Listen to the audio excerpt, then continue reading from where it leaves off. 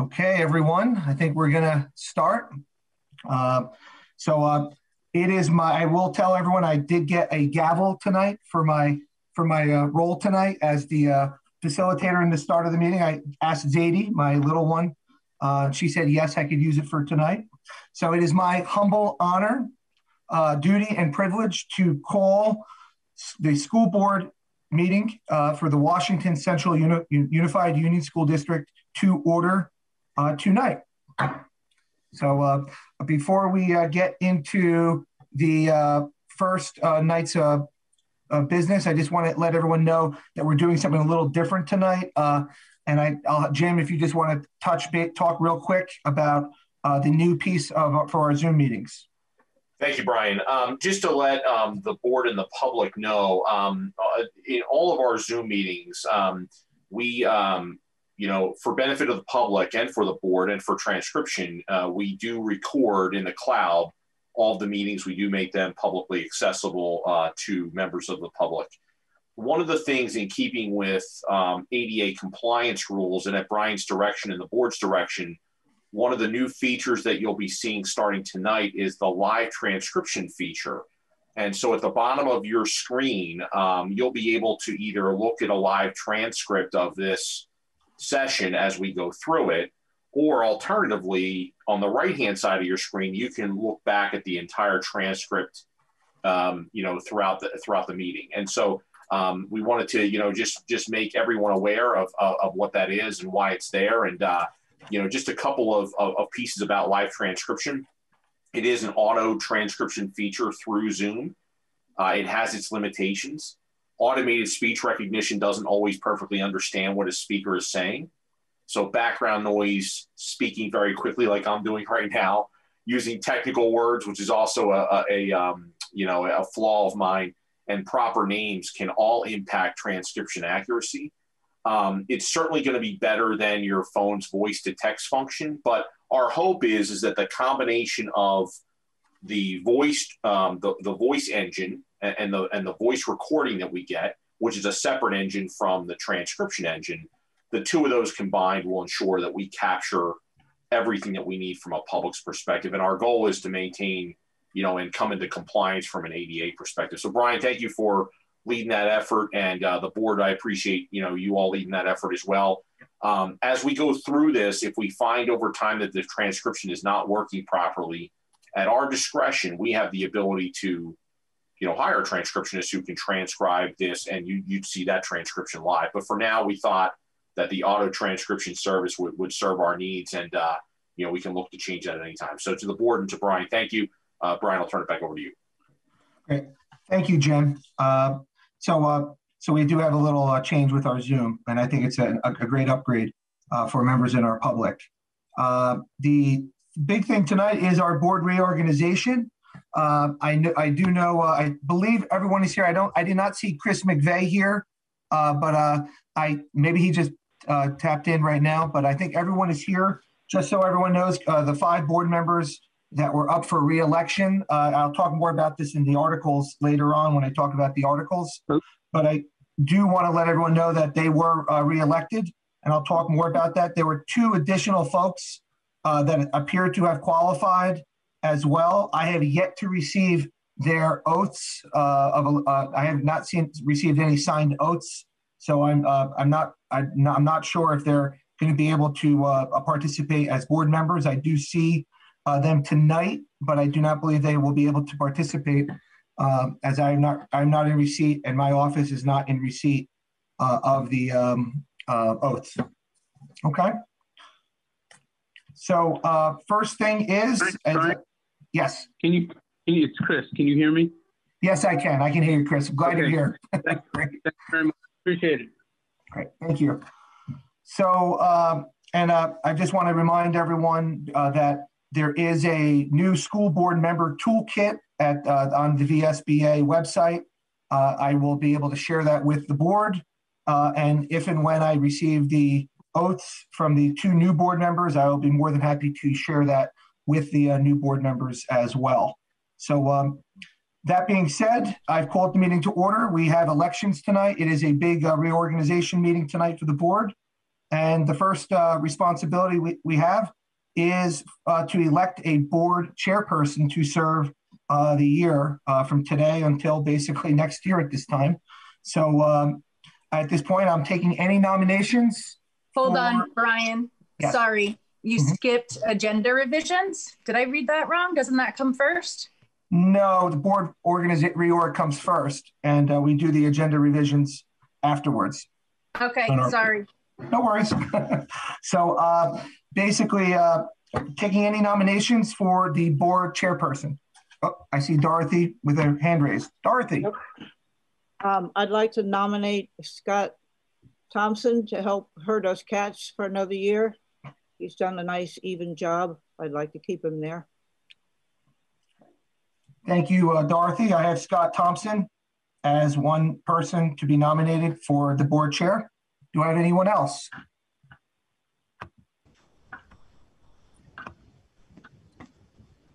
Hi, Brian. Do you see me?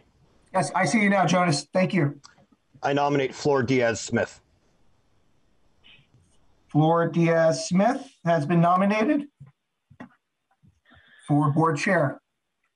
Do we have anyone else for nominations? I'm looking at everyone, going once, twice. Okay, Scott Thompson, quick question for you. Do you accept the nomination to be considered? I do. Yes. Thank you, Brian. Thank you. And Flor Diaz-Smith, Flor, do you accept the nomination to be considered for tonight? Yes, Brian, I accept the nomination. Thank you. Great. Thank you. So I believe we vote for each candidate. Is that the way it works? Just trying to make sure we do something. Do we get discussion first? Oh, yes. I'm sorry. Yes. Discussion. Thanks. So I have something if you're calling on me. Yes, Carolyn. So I support Flor as board chair. Her experience as a board member, as well as the several committees she's joined, make her uniquely qualified to lead us. Most notably, her kindness and priority of hearing all voices will make her facilitation of our meetings ideal for everyone. I think her leadership is essential in accomplishing our goals for this year. Melinda Gates said, school's main purpose is to open people's minds. And at each meeting, Flor presses us to question what we think we know and opens our minds on a regular basis. So I'm supporting Flor. Thank you.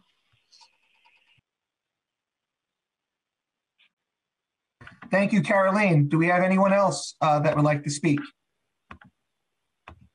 Trying to look at who's anyone. Diane. So, to me, it's a win-win situation. But I wonder about, whether or not it's appropriate just to hear from both Scott and Flor, what excites them about being in the role. Great. Who would like to go first, Scott or Flor? Flor, please, if you wish. Sure, I'll go first, but you've been chair, so why don't you go first and I'll go second. Thank you, dear Alphonse. Well, I guess I'm the devil you know, and you know my strengths, you know my weaknesses, which are legion. Whether I'm the devil that you still want or feel that you need is something that I look forward to the board deciding.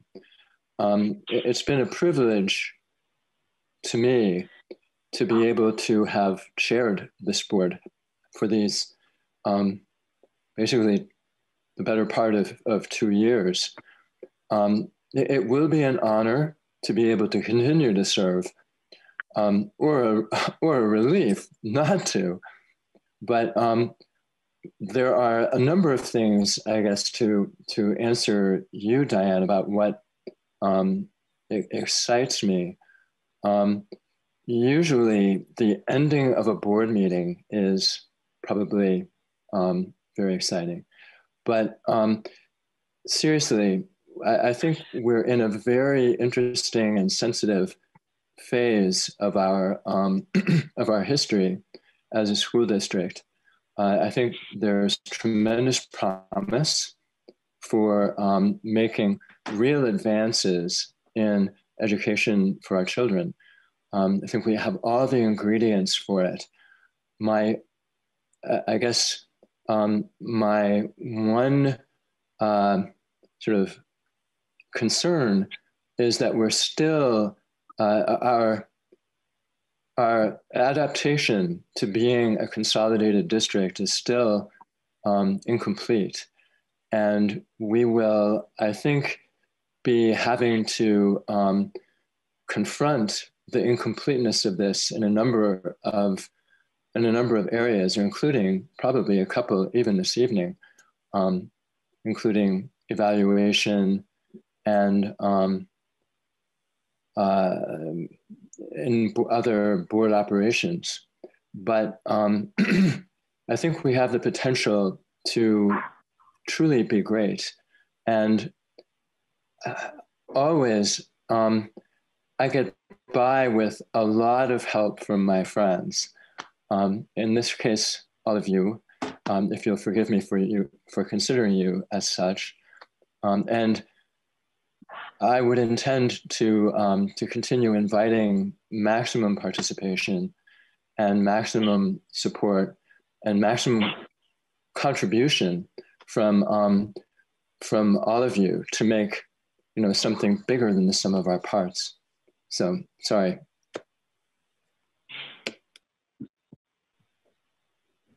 So I'm honored to serve as chair. It's been an honor to serve as a vice chair. So I'd be happy either way. But I do feel that that we're ready to move in the next direction. And I think that Scott has done a great job this past year helping us through the pandemic. And I think that we are now have passed that threshold, and now we're ready to concentrate in board governance, in aligning all our goals so that we can continue to monitor and concentrate on results for our kids. I think what I would bring as a chair, what excites me about being the chair is that I have a lot of history in the district, and I understand the different communities, and I'm good about trying to build on the strengths of each of us on the board and finding sort of similar to how we presented the budget, right? Like giving a voice to everybody so that we know, so we all feel like we're contributing and moving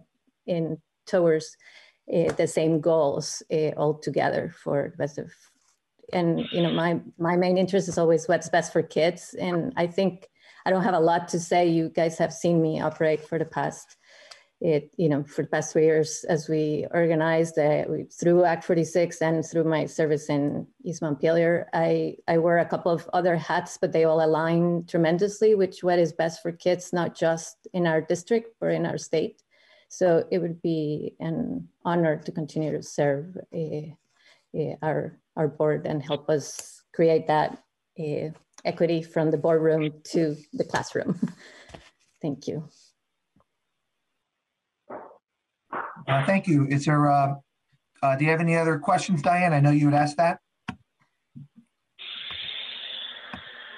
Nope, looks like you're good. Are there any additional folks that would like to, any board members that would like to ask questions or discuss that I can call upon?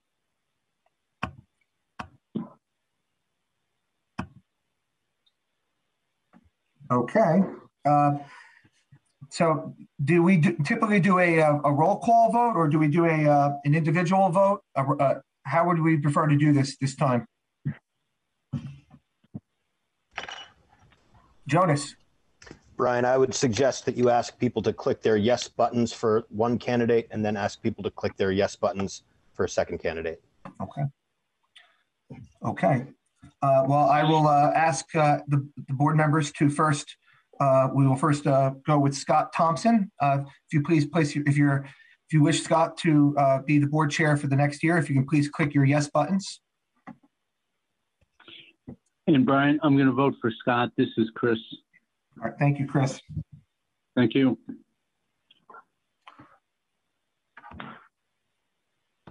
If you, I'm looking at the yes, but they're popping up and going away real quick, so I can't necessarily see this here.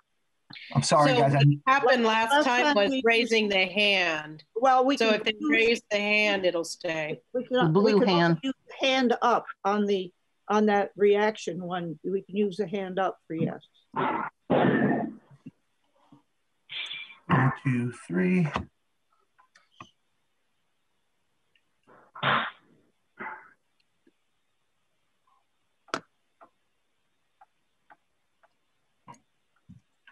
Just keep your hand up and just counting here.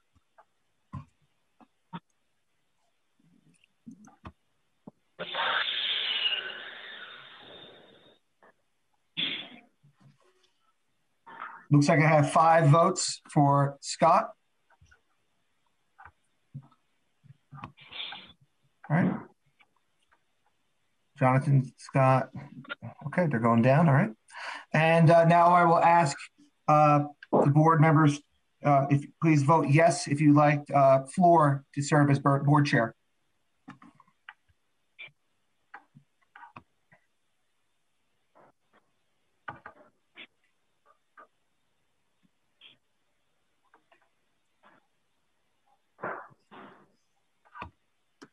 And it appears that we have 7 members voting yes for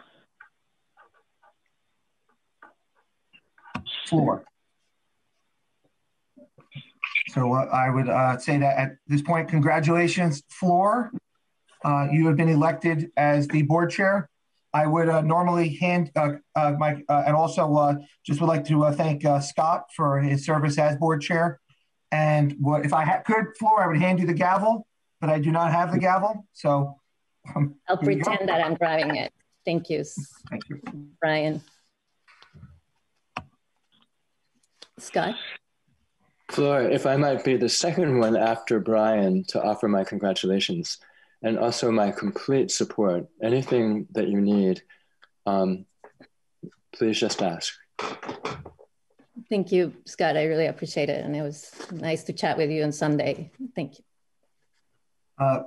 Floor, I just want to let the board know before I stop talking here. I did receive Christina's oath via email. I just received it a little while ago. So I just wanted everyone to know that. So congratulations. Welcome aboard, Christina.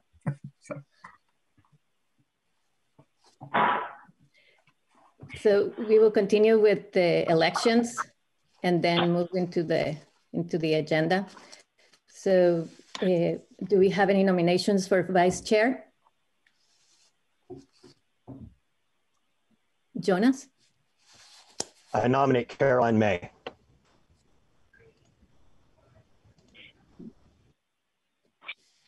Any other nominations?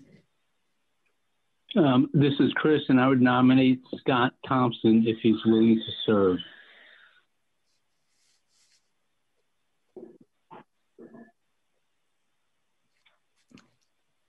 And I greatly appreciate the expression of confidence, but having tasted the first few moments of freedom, I'm reluctant to plunge back into servitude. However, if I may, because I think it's important to have choices in these elections. If I may nominate Jill Olson for vice chair. I'm honored, but I'm going to decline that nomination.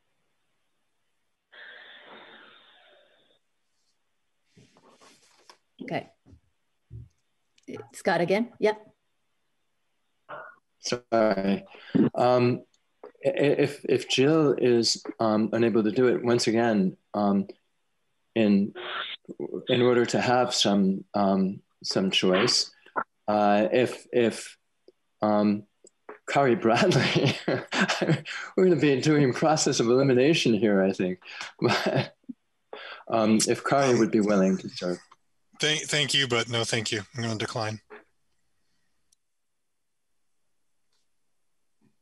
Okay. Are you okay with that, Scott? And we move on?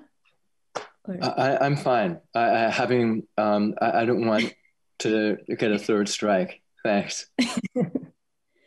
Okay. Does anybody have any questions or want to have a little discussion, or can we go ahead and vote?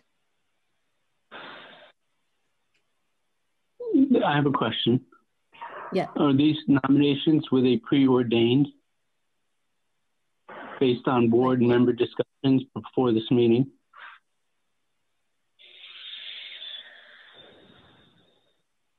That's an interesting question, Chris. For the assistant, what is it called? Not assistant. Vice chair? Yeah. Is that what your question is, Chris?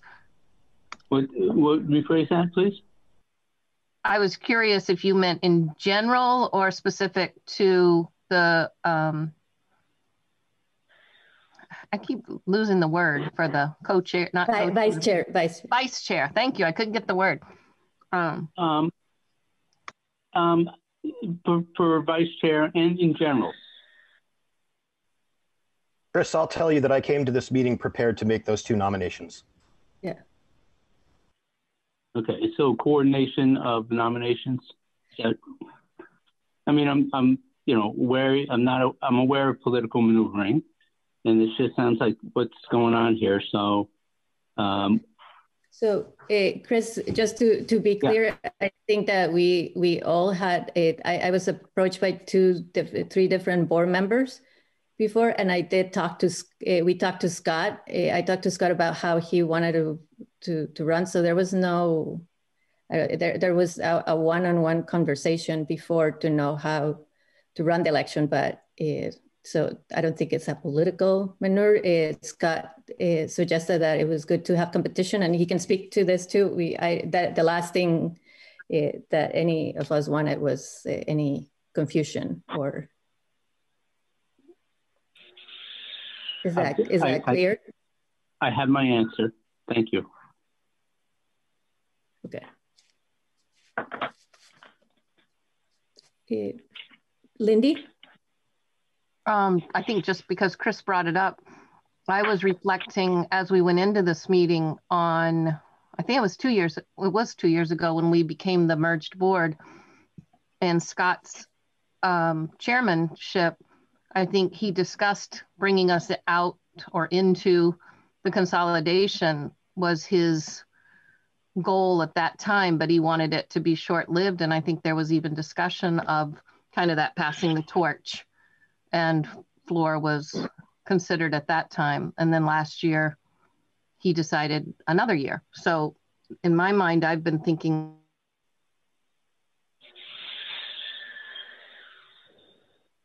You just froze, Lindy. Or is it me? You're frozen, Lindy.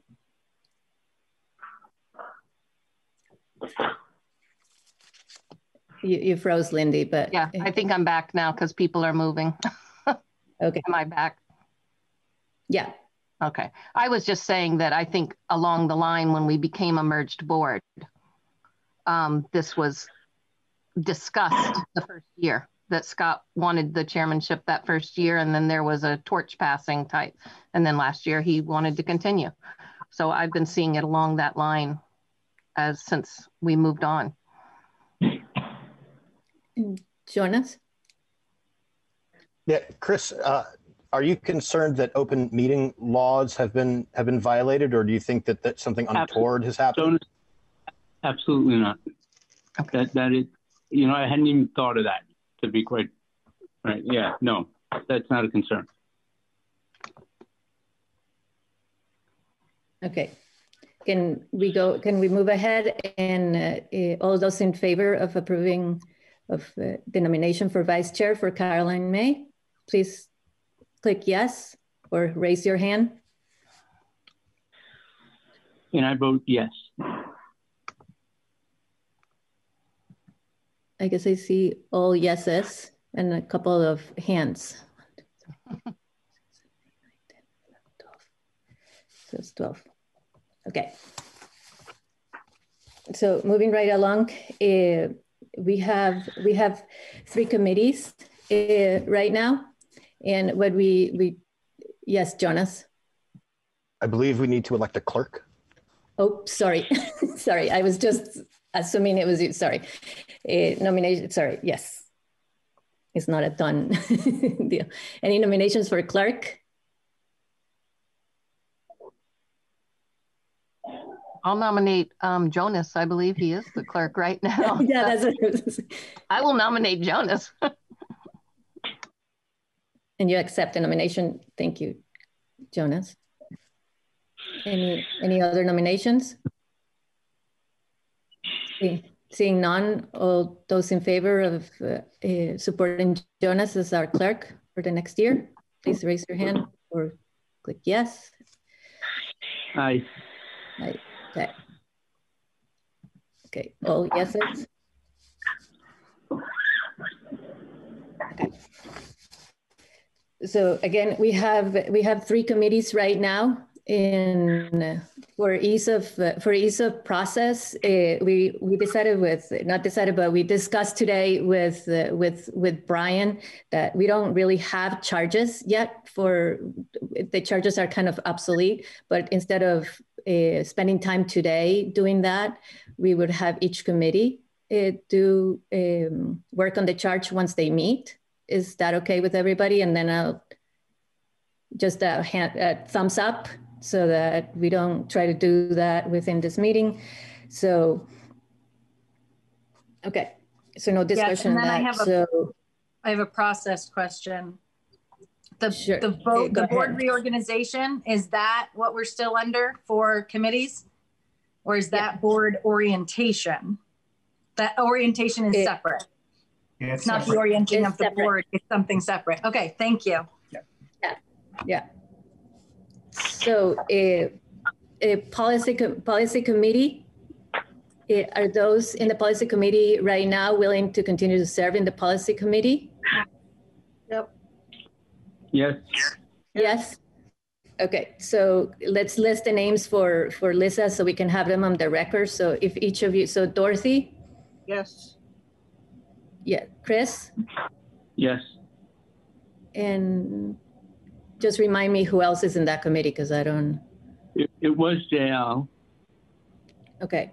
Anybody else interested in joining the policy committee, Vera or Chrissy? I see none. So. Well, we're going to need at least one more, do we not? Or Yeah, we're going to need one more person there. Vera? Is she? I know that Vera she has still needs not. to send her oath, but she had worked on that She submitted before. her oath, but you know.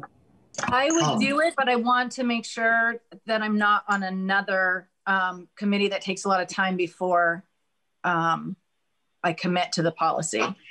So sorry. I would be willing to join. Yay. Great. Thank you, Chrissy.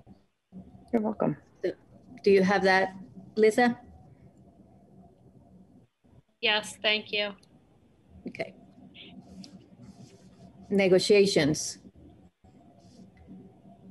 Are the same members of the negotiations committee willing to serve this year? I am. Yes, Stephen, Jonas, and Diane? Yes, although I'd like to see Jonas's reaction if I said no, but anyway, no.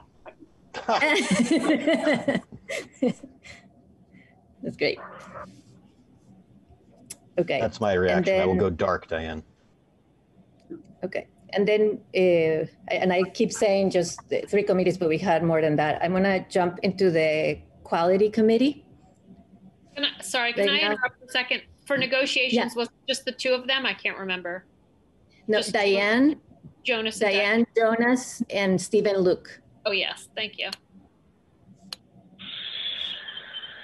So floor on the quality committee has been Diane, Jill, I believe Lindy joined us. Caroline, are you a member of that committee? Anna, and not officially, no. Okay, and then myself, but anybody is of course welcome to join us.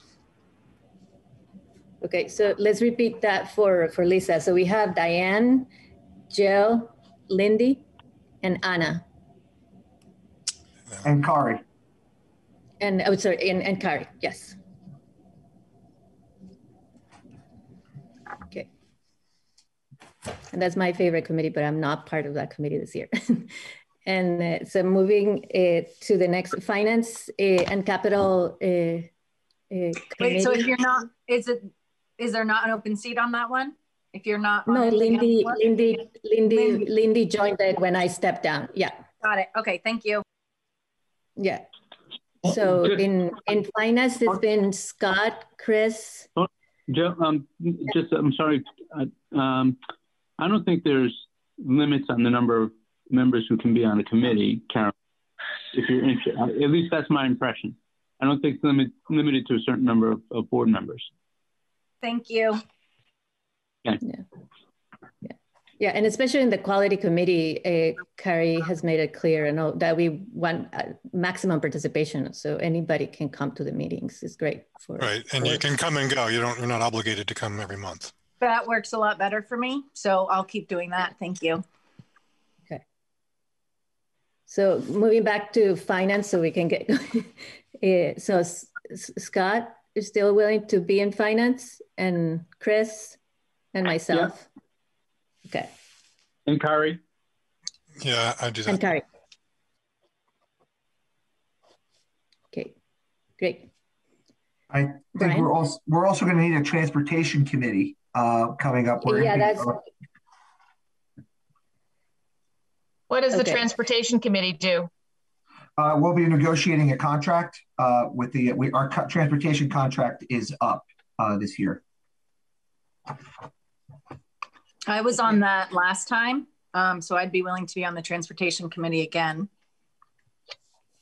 Okay. Brian, do you have a sense of sorry, Brian, do you have a sense of Jonas. Go ahead. Do you have a sense of when that committee will meet and what the commitment will be?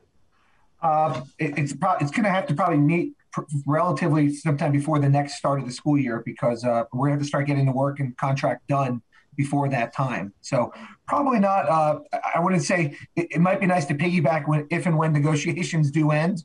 It might be coming up right after that time. So. Okay. So not to call out anybody, but Jonathan, will you be willing to serve in that committee?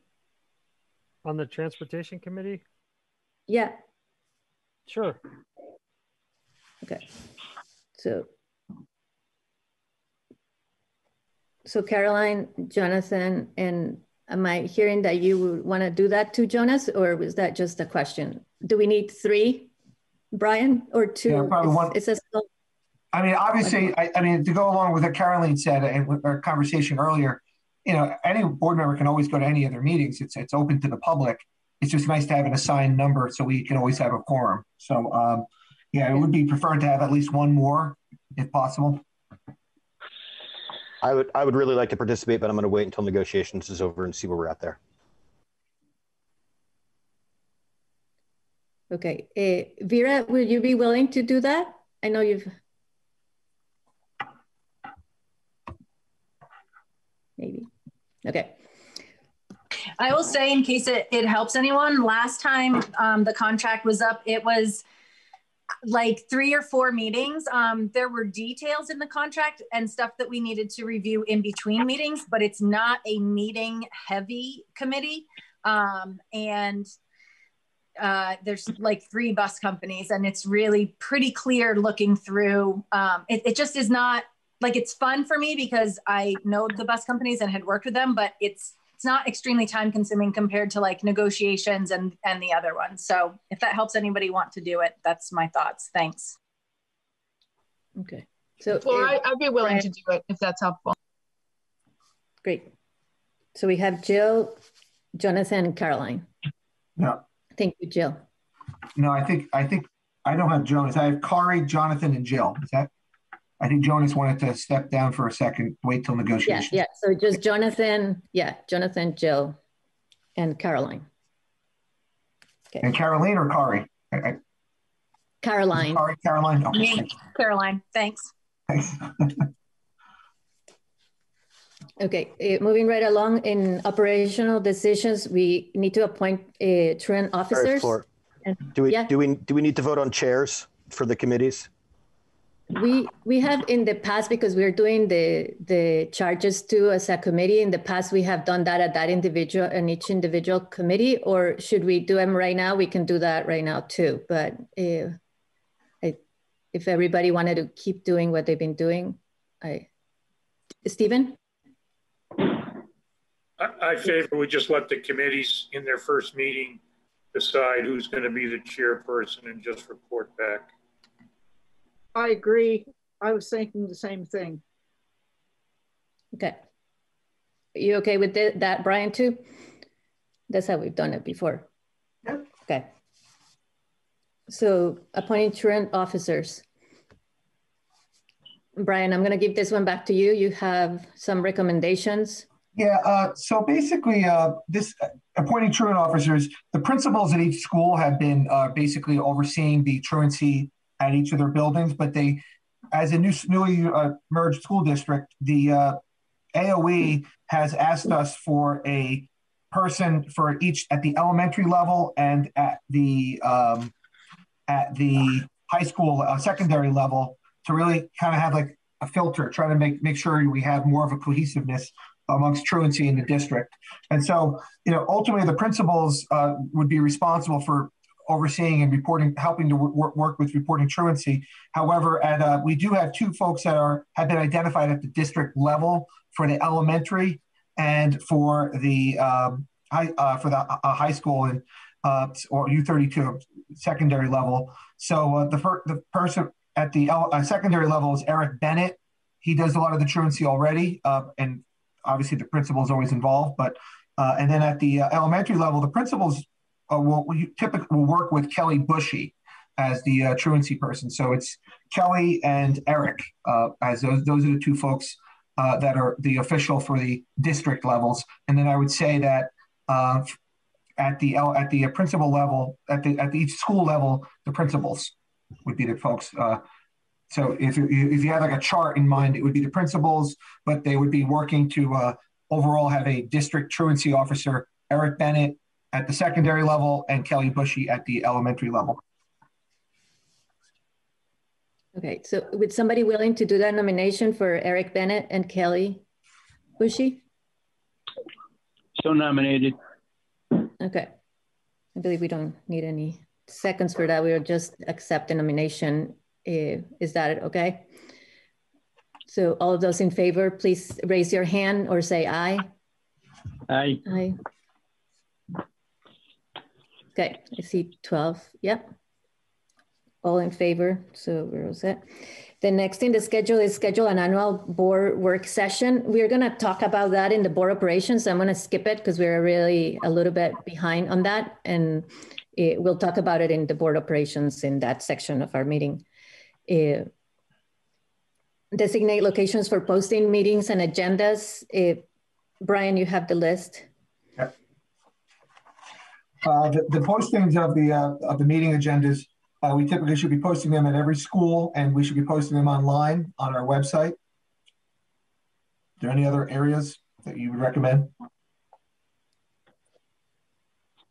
We've been posting them at the town clerk's offices, but I think, yeah. Okay, we can continue that. Yep. Everybody okay with that? Please raise your hand and accept. Okay.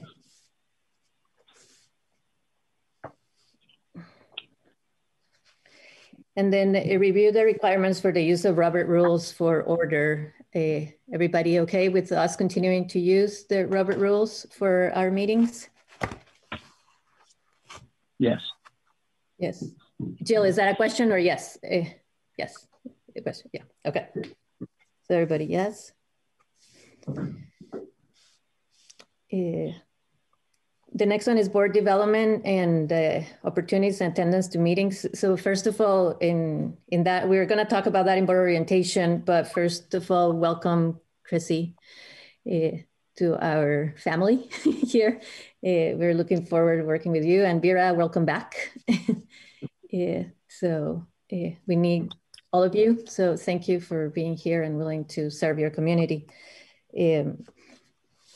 Tomorrow there is a webinar held by the VSBA from 12 to 1 on school board. There's a pretty extensive support in the website with toolkits of what it is to be a board member. If you're interested, I'll send you some links. And then in our own board orientation, we'll talk more about it in how to do board development ourselves.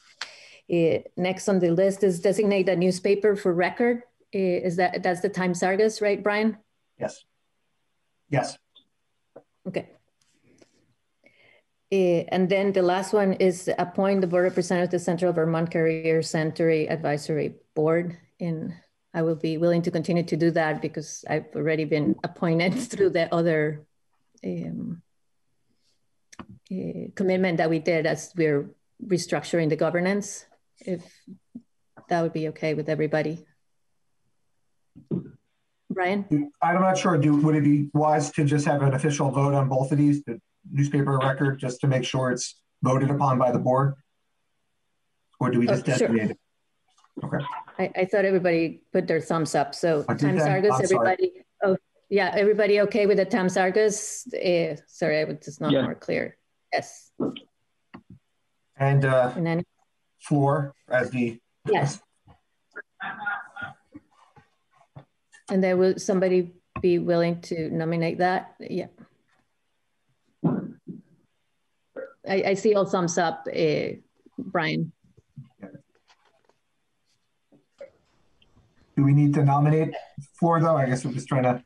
I nominate Floor to be our representative to the Central Vermont Career Center Advisory Board. I will second that. Thank you.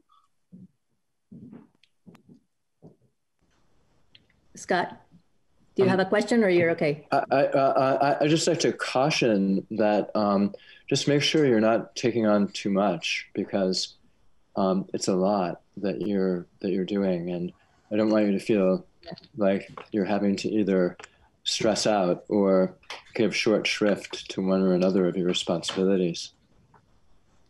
Yeah, I think with this one, that's why I didn't join any other committee. My interest is mostly in the finance committee to continue to do the work that I was doing before. And in this one, we meet 3 times during the year, and I think we have not 3 that we meet every other Monday.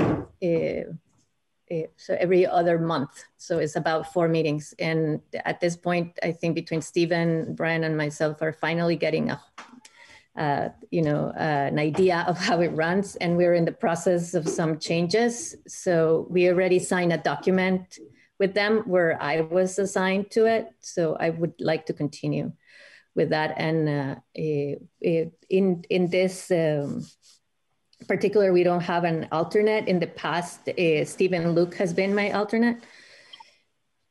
And so if he would be willing to do that again, that would be appreciated. But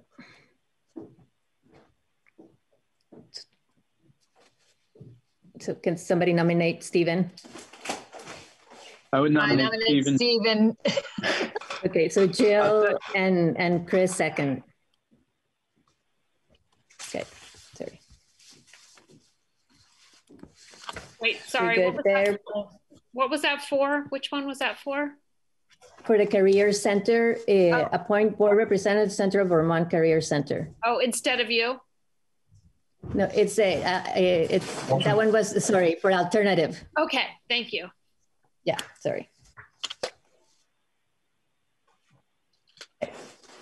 So we're a little behind on time, so I'm going to try to have 60 minutes for this. So, sorry, Flora. Jonah? Just one thing. Ahead. Do we need to discuss? Do we need to talk about establishing or the board meeting schedule? Yes. I'll keep jumping. Are we doing that in board operations? I thought you said we were going to do that. Yeah, that's what I was hoping. If that's okay with everybody, do it in board operations and combine it together. So I have it down here. So so we were just getting started. So welcome everybody. Any agenda revisions? Caroline? Go ahead, Caroline. I have a proposed agenda revision. 4.3 executive session personnel superintendent evaluation. As the facilitator of the superintendent evaluation discussion, I want to be clear that this discussion is about our process and our timeline. I think it's essential that our design be about a position and not a person. Therefore, I strongly feel the discussion can and should be held in open session. Thank you. Yeah. Thank you, Caroline. Did I freeze or you heard the whole thing? Yeah, I did hear it. Okay, thank you. It's Scott. Thank you, Flora. That was my decision originally to put it in executive session, to start it at least in executive session, because even though, as Caroline outlined, her conception of the discussion is related solely to the position in the abstract, knowing how our discussions can often go, I felt that it would be wise to allow for some margin for slopping over boundaries into actual discussion of evaluation, so that if we then start the discussion in executive session, it's probably a discussion that will extend over several meetings, but just to see how it goes in executive session, and then get back to it in open session once we have a good fix on what we're doing and how we're doing. Okay.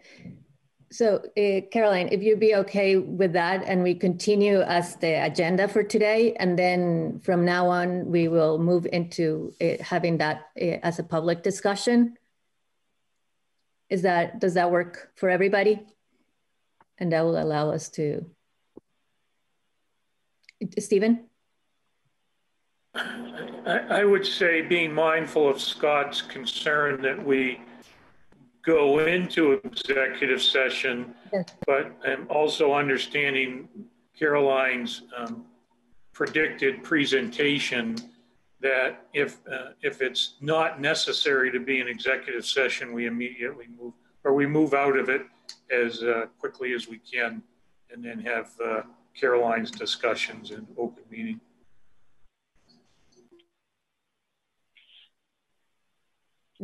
You'll give us time to. Is everybody comfortable with Steve and Scott and Caroline just suggested? Yeah, good. Yeah. Okay. So moving right, so in discussion, board orientation. So in board orientation, we had two parts. One, establishing the regular board meeting schedule.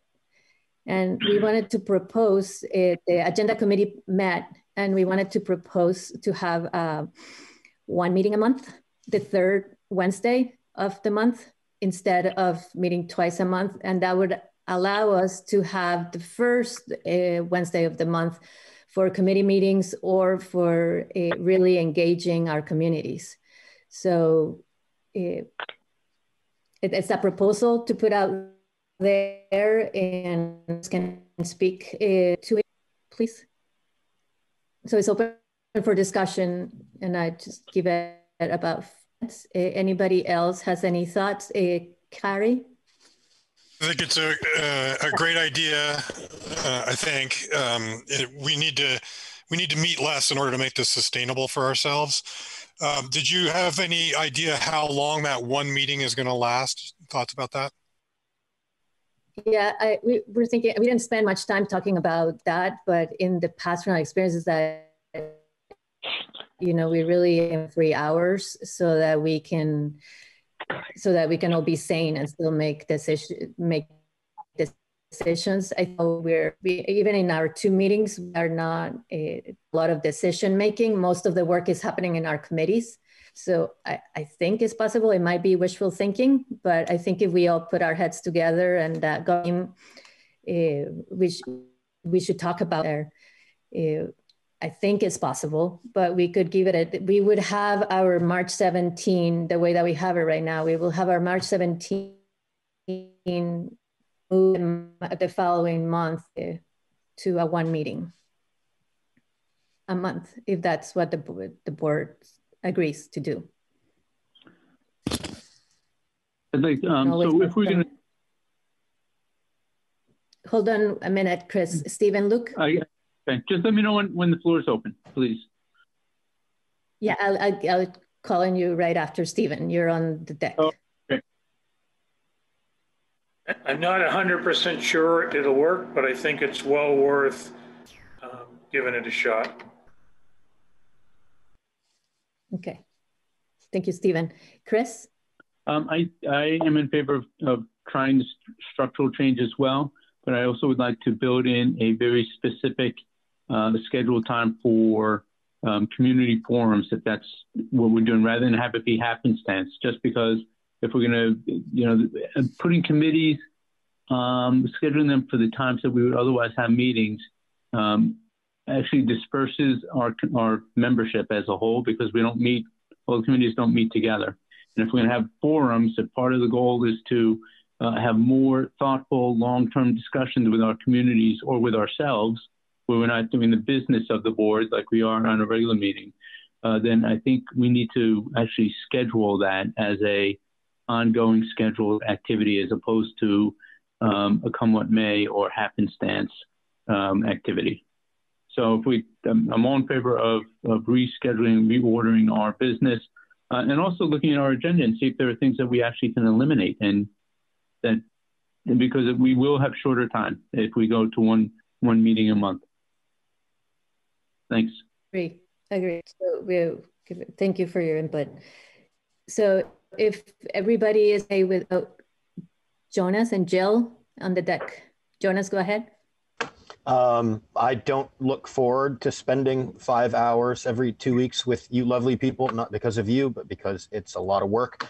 And I think I'm squarely in the minority here, but I think that we need the time. I think we need the decision-making time, and you only have to look at agenda number 9 in today's packet to see why. Don't let my wife hear me say that, though. I guess I wonder, Jill. Oh, sorry, I forgot Jill was on deck. Never mind. Sorry. Okay. Thanks. Jill, I actually think so. I'm strongly in favor of making this change. I think we do relatively little business that we actually vote on. And what I'd really like to see is us use that other time for, as Chris said, public forums, but also to meet that goal of trying to have more public engagement. But also I think it would be really helpful to us if we take some of our more complex discussions and move them out of the business meeting and into a meeting where that's the only topic on the table, so that we can be focused and energetic for it. So that would be my hope. I agree, Jill. Yeah, cuteness is on the screen right now, so it's hard to concentrate. I know. It's hard to compete. That's okay. It's his birthday. You want to say, yeah, you get your books. Okay, let's go ahead. So is Buddy okay with that? Please go ahead and raise your hand, that we will have just the third Wednesday. Could I say one thing, please? Yes, Dorothy, go ahead. The one thing that concerns me is that when we actually need to have a vote on something, it means we will only have once a month to make a vote on something that we need. And I'm thinking, for all the businesses and various things we have to do, that might not be such a good idea. I'm not opposed to the whole idea, but I think it needs to be tweaked and worked on a little better. Okay, yeah. So if you're not opposed to it, I think let's give it a try. And then we can always have a special meeting if it's something. We talked with Brian and the Agenda Planning Committee that the third Wednesday was probably better for board orders also, because that's an important thing that we do. So let's try out the third Wednesday so that everybody can get paid and move us, it can work better. So give it a try. Okay. Sounds like everybody had their hand up. Lindy, is that a question or okay? It's a question, not really a question, but I think for me, I'm going to block the 2 Wednesdays on my calendar, just so if we have to have a special meeting or a vote or something, I won't have put something there, or a community forum. That absolutely. Absolutely. I think everybody should do that. Yes. Okay. Do you need anything else from that, Brian? I think do we have an official vote? Did someone make a motion and second it? I'm just trying to follow the rule here. Yeah. Can we have a motion?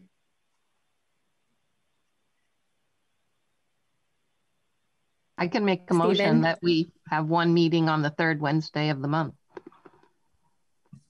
Great. And I see Stephen Luke seconding it. I'll second. Should the motion include the time? Okay. The 3rd Wednesday at 6 p.m. Second. All those in favor? Should the motion include the fact that we're going to have all our committee meetings on the 1st Wednesday? That's what I understood you to say. Now maybe I was off base there.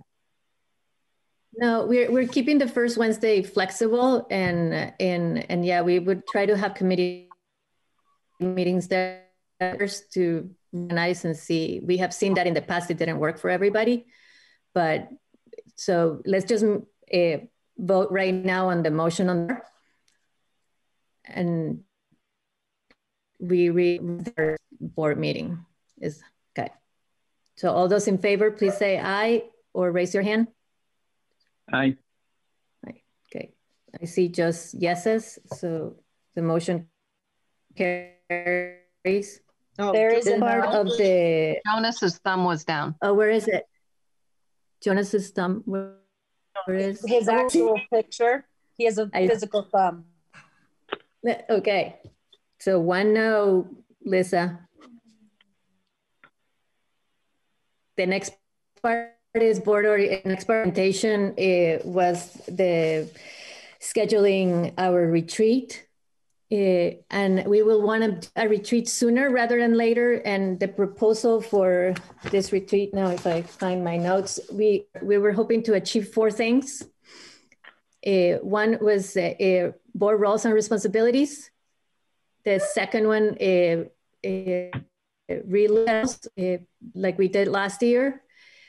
The board calendar that addresses those goals was just organized, the board calendar.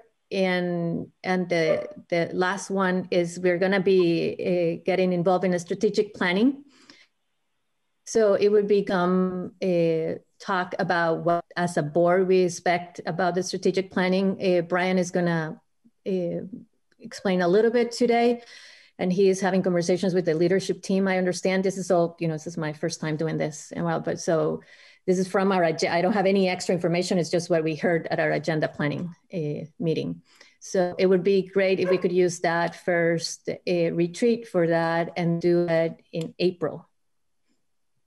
So we get, we orient the board in roles and responsibilities. And if I'm missing something, Brian, please let me, oh, Sadie.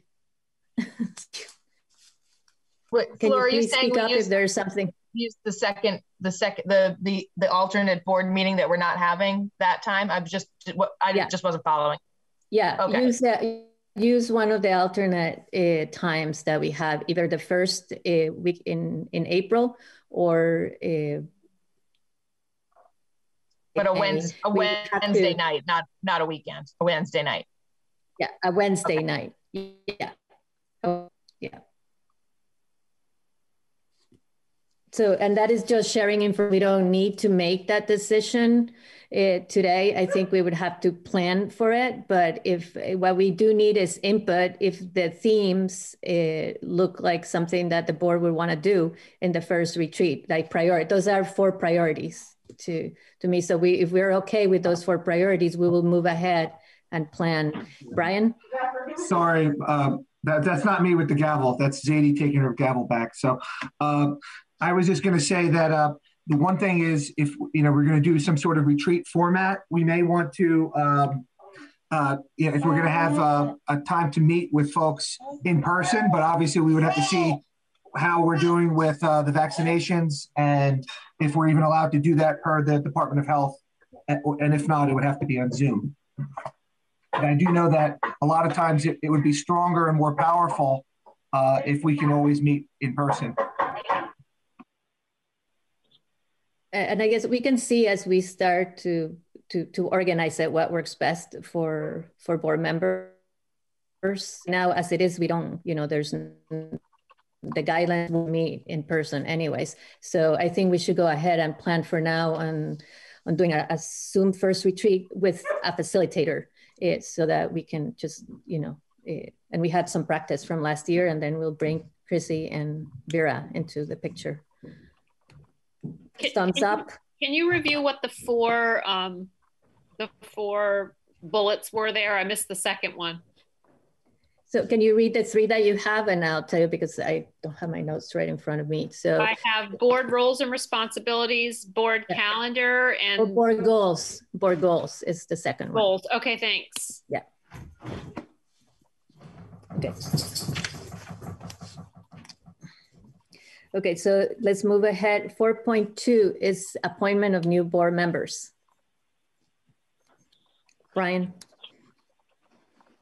Yes, as of right now, I see Christina Pollard here, and I did receive her sworn oath actually during the meeting, so I do have it. So she is our newest board member.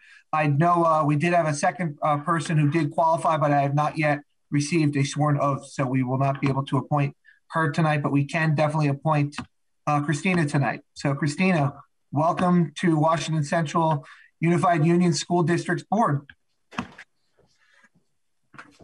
Thank you. Do you have anything to say, or the floor is yours? Just, I'm happy to be here and excited to learn and help where I can. Thank you. Okay, so now we're looking for a motion to move into executive session for personnel and superintendent. Sorry. Yeah. Flor, one thing just about the appointment of school board members. I believe that part of that item is about finding folks to appoint for the 2 seats that are currently still empty. The 3-year Worcester seat, and I'm not sure what the seat in Berlin is. Great to see Vera back. Hi, Vera. I didn't know it was you from Berlin until I saw your name on the Zoom chat. Yeah, I didn't know either until today. But we will need to find candidates for appointment to hopefully get select boards to send them to us. Actually, I think we appoint them. The school board appoints the members, the new members. I believe the process is that the select board of the town refers a candidate to us, and then we approve that person. That's how it used to be, but now we can advertise. But yeah, right, Jonas? I think that changed. That was statutorily changed, Jonas, so that the board, just like with Caroline, she wasn't referred to us. She came. They made application directly to the board. Yeah. Okay. And then the last thing with the appointment of the new board members is Christina. It's last year having somebody be either the mentor, or if you wanted to had any questions or something like that. So I don't know if there's a volunteer to be Christina's mentor or guide for as she gets started. There you go. Jonas is your guy, Christina. You're in good hands. Thank you. Thank you, Jonas. You got it, Chrissy. We'll talk soon. Okay. So going back to an executive session for personnel superintendent evaluation, could I have a motion? I'll move it. So move. Second. Sorry, Chris. That's all right. Scott moves and Chris seconds. Is that okay, Chris? Yeah, absolutely. Right. Let's go ahead and all those in favor? Aye. Aye. Okay. See any thumbs down? Okay, let's do it. All right, Jim, we're on your hands. You can put the school board and myself into executive session, please. That sounds good. And for some of the new folks, I think I have you, but if I did miss somebody, I'm not in executive session. So just, let me know if you don't end up getting a notification right now.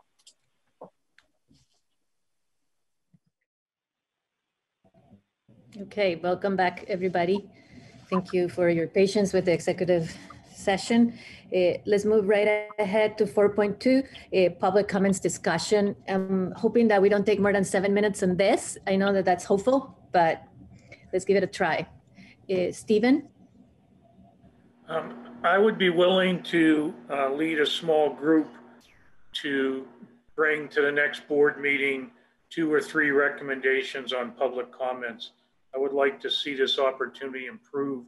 I suspect there might be a few other people on the board that might be willing to work offline and bring some specific recommendations that then the board could discuss, so it wouldn't be a brainstorming session. I think that's a great idea. Scott?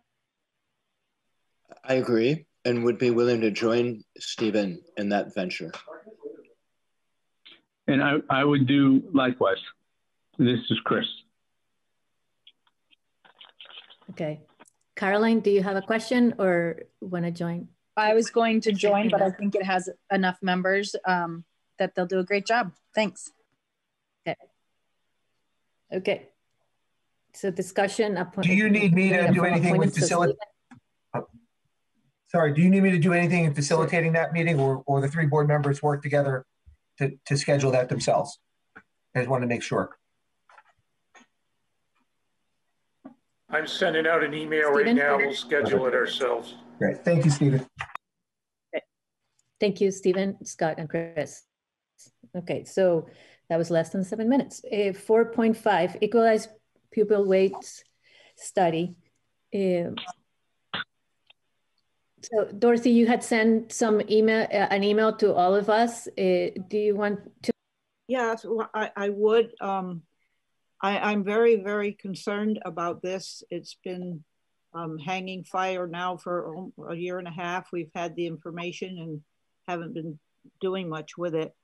I did write a letter to our 3 senators to support, which is actually the more active one is S13, which is on student waiting. And I heard from Andrew Perchlik, and I was a little concerned. I have found him to be a good senator for us, for Washington County, and I've liked what he supported. And he said he did. Last year, he was on the Education Committee, and he voted to support S13, and he's supporting it now as it goes also to the House Ed Committee. And he said, I think there is support for moving forward on this issue. And then he says, unfortunately, AOE testified against having them implement S13. And that upset me because I just find it unconscionable that the AOE would say, no, we're not going to do this, when part of everything we know is we need to be equitable. And I'm going to be honest with you, I don't know that Washington Central itself will benefit a lot from this, but I think the poor kids of Vermont will benefit for us joining the coalition that is fighting really hard to get this considered and on the table and being acted on this year not putting it off for another whole year, which you know it will then take a couple of years to get something changed. So my big plea is, could we join the coalition and support what they're doing? Now, they are asking for money if you wish to give it to them, and there's not an entry fee. And there are meetings every Thursday from 5 to 6 where they talk about what they're working on. But my push now is to have that coalition supported by a lot of the state so we can support the poor children throughout Vermont, where we are all in this together. We brag about Vermont, and so we have to help Vermont, and this is a way to do it. If you have any questions, I'll do my best. Scott? Thank you, Flora. I'll actually make a motion that the board of Washington Central Unified Union School District sign on to this coalition to promote implementation of the equalized pupil weighting study.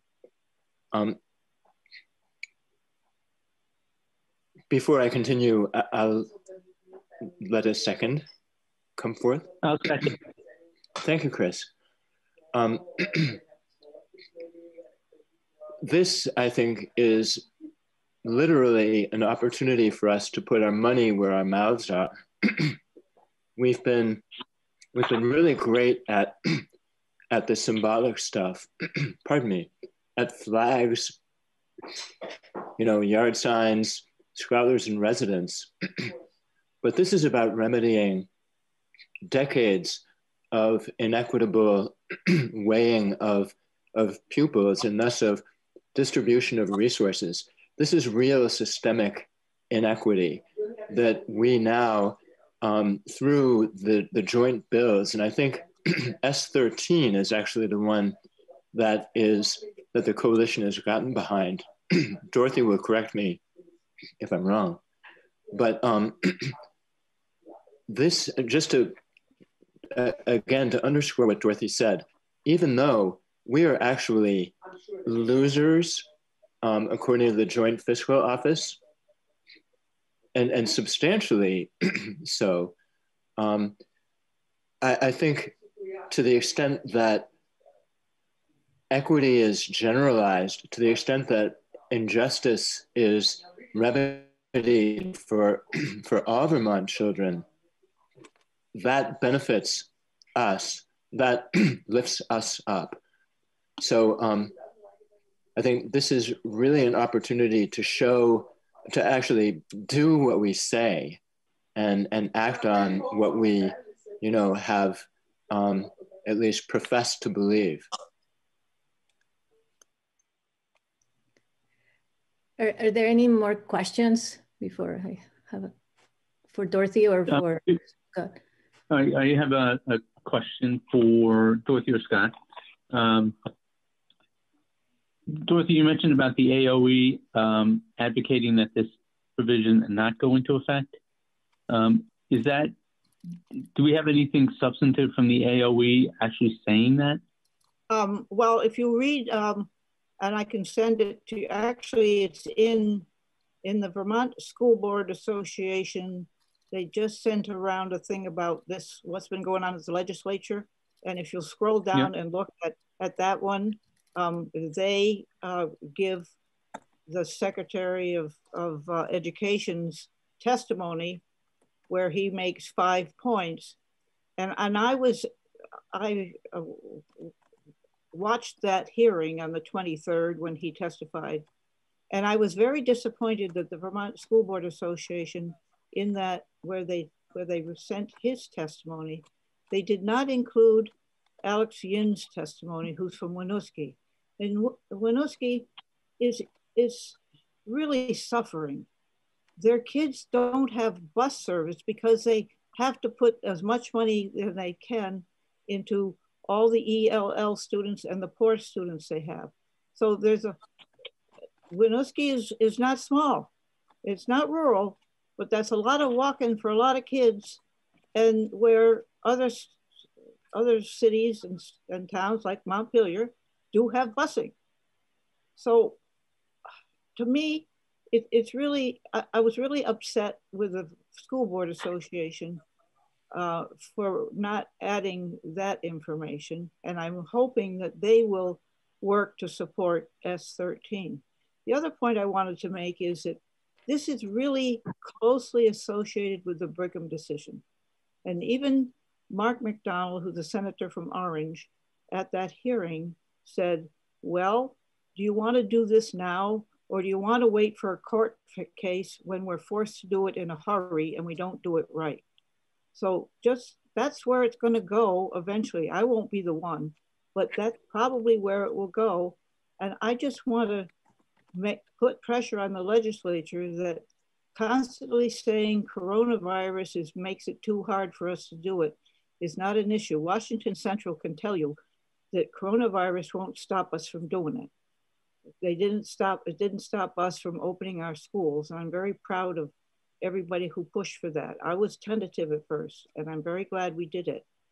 But I really want to be part of this and see it through. The other part of my question is, what type of funding is the coalition looking for from us, if any? Go ahead, Scott. May I, Fleur?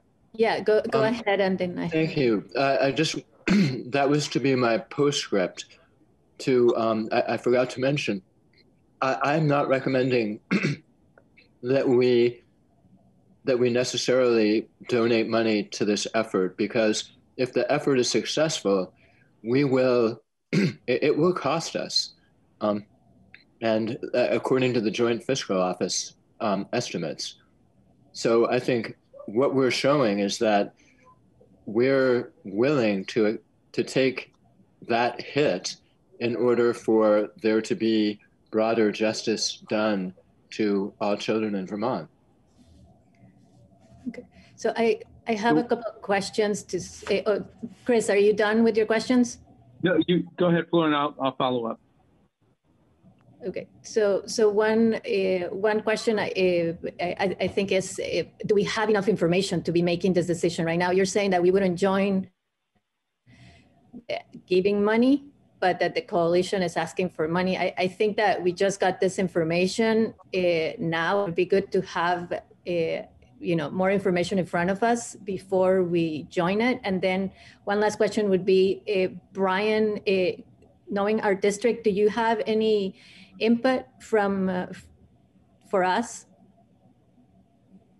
Well, I mean, I think this is a very complex issue, right? Because a lot of folks talk about equity and how do we fund equity, and our district, we also have some, we're also working with equity within our own district, right? That's something that we're also committed to, and racial equity. We're looking at other areas where we're looking at institutional equity. Do we even offer different programs in different schools? And I think that, there are some districts that have more funds than other districts, and there may be some different equity issues just there in general. So it's really a philosophical, deep discussion. One thing you'll have to consider is the impact on our local, on local taxes. How much money will this impact us? Currently, I only have the 2020 information on how this would, and I do believe it is if these bills are adopted at the House or Senate, at the House level or Senate level, they will impact our taxes. But however, this would be an opportunity for us to really try to help the state with dealing with the equity issues across the state of Vermont. But I don't have the 2021 document from the Joint Fiscal Office, so I'm not really sure. I have seen the Joint Fiscal Office document from 2020, which I believe is available on the website, but I have not seen the updated one. Sure. Dorothy? I think on that VSBA accounting of what's going on in the legislature, at the bottom of that thing about change to waiting, there's a link that you can click on that tells each district's percentage of poverty and things like that. And I remember that Washington Central was at 6% of whatever it is, and other places were much higher and other places were much less, of course. But you can get that information there. Yeah, so I'm wondering if we could give a much richer explanation to the board before we make to join the code. What I was going to ask is, I would like to, tomorrow when the coalition has a meeting, if we can't have an official vote that goes on the record for joining them, could we have a straw vote of what you would be interested in doing? I really think because crossover is coming, that they need all the support they can get as soon as possible. And for that particular bill, I think crossover is on the 19th. So we could scooch it in on the 17th, but it would be kind of nice to know where we're going. Just as a point of order, we do have a motion there on is the a floor. motion. There's a motion on the floor. Yeah. That's what I was. Scott, Yes. can you? Yeah. Can you So review, we have a motion. Can you review the verbiage in the motion, please, Scott? Sure, Lisa. I moved that the board of our school district formally join the coalition of other Vermont school boards to support legislation calling for implementation of the equalized pupil weighting study. I think it was something like that. Is that okay? Scott, will you take friendly amendment? Depends on what it is. Implement it this year. Ah, thank you. Or legislation this year. Yeah. Okay. So I think the easiest way to do it would be to vote up or down this motion. So if people feel like they need more information, vote down the motion. And if you're comfortable making a decision now, you can vote yes. Caroline, do you have a process question or? I do. You said it. I just want to repeat it to make sure. If we're voting it down, it doesn't mean we don't support this. We just don't feel like we have enough information right now to support it today. Is that accurate? Correct. Yes. Thank you.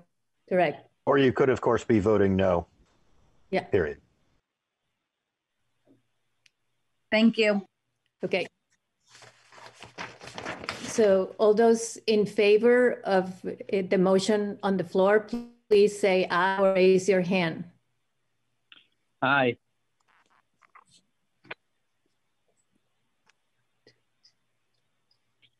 I can't see everybody. So I have 1, 2, 3, 4, 6, 7. And 7 yeses. Can somebody, no. Diana, are you trying to say something? Well, I think I thought there were, Stephen, were you a yes? Because I thought there were 8. Okay, so it's hard to, the hands go up and down. 1, 2, 3, 4, 5, 6, 7. I still just see 7, but I think Chris. 8. I voted yes. Okay. So that's 9. Actually. Okay, so 8. That's 9. Okay, so the motion passes. Thank you.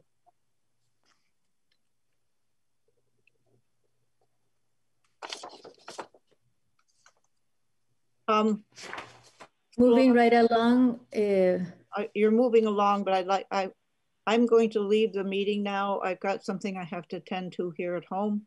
So thank you all for listening to me and doing that. And if I can join again, I will. Good night. Good night, Dorothy. Okay, so Anna and Towns wait so long, but we're ready for student reports. Awesome. It's a special meeting with you down. Sorry, town. Really appreciate it. Okay. Yeah, absolutely. So I guess the first major piece of news is that this is the end of our February vacation. It kind of went into March, but this is the students today returned to school. If they were in person and if they were remote, then some of them attended class meetings depending on how their schedules work. Yes, but today was the last, was our return to school after vacation. At the very end of March and start of April, Towns unfortunately won't be, he'll be graduating, but I'll be able to start choosing my classes for my senior year, as well as all the other students in year 32, which is always a very exciting time to be able to see what classes you can do. And actually this year that we have a big choice for CBL, which is community-based learning, pilot, branching out for middle school and high school. So it's very nice to look forward to that. Pretty soon people should start buying yearbooks in order to get a yearbook. Students either email Sarah Wolf or there is a way to order them on the newsletter. I really recommend you should go get one. Even during COVID, we have some really cool pictures. Also, with the 32 Chronicle, if any of you follow that, it's the 50th year, and we have launched a sort of celebration honor of all that, and there's some articles going up that have just started, and there's a quiz that I recently published trying to see how well you know U32 and the history of it, so y'all should go check that out in Chronicle. Applications for the Career Center for CVCC are due soon, the 5th of March, for students who want to pursue a trade program. The applications are due soon. And as we know, winter sports are happening and games are going on, and we actually have a local YouTube channel recording. It's called CBT Sports. And since we're not allowed to have people actually go to the games, you can watch them streamed on YouTube. And we have some students at our school who actually work there. So it's really nice to be able to see the sports, even if we're not there in person. Thank you. Thank you. Thank you. This is wonderful. Any board members have any questions for our students? Seeing none, moving right.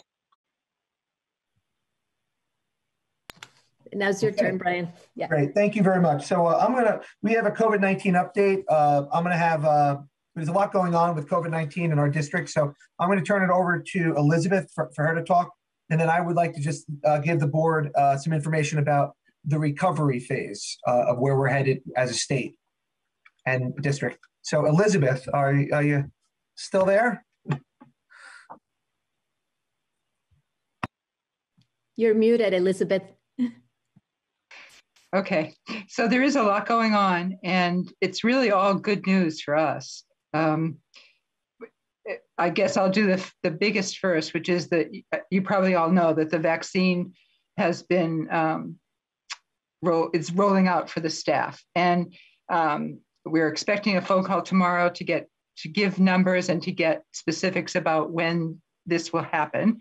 And I feel wonderful. You know, there's a lot of people who say they're waiting to go back to school until they're all vaccinated. In our district, that hasn't been. You know, I'm so proud of everybody. You know, I was at Rumney today and walking around the classrooms, I recalled walking around in August when everybody was so afraid and terrified. And, you know, there was a shower curtain around a teacher because he was so scared, you know, and that's changed a lot. I walked around and you can feel that anxiety has decreased a lot. However, it's still there. And I feel like it's so wonderful that they're going to be able to access this vaccine very soon. And I think that will help for the rest of the year for everybody's anxiety to even be lower, you know, and so that they can feel a little bit safer that what they're doing is working. So, and the other part is that we're in a really good position. You know, we had 3 cases right before vacation, and there were a lot of people implicated in potentially close contacts, and not one other positive case came from that. So the transmission is non-existent. You know, we have not had any transmission in the schools, and that's really good news. And it's about the way where everybody is pulling together and doing what's right. And I noticed today, in taking a look at the screening process, and a lot of people, there were people who traveled over the vacation, but you know, as far as I know, they've answered the questions appropriately and honestly, and the kids aren't in school right now. You know, they're waiting for a test, or they've had a test and they can be back. So I feel like people are really trying to do the right thing, and it's working. So I don't think I think that's about it.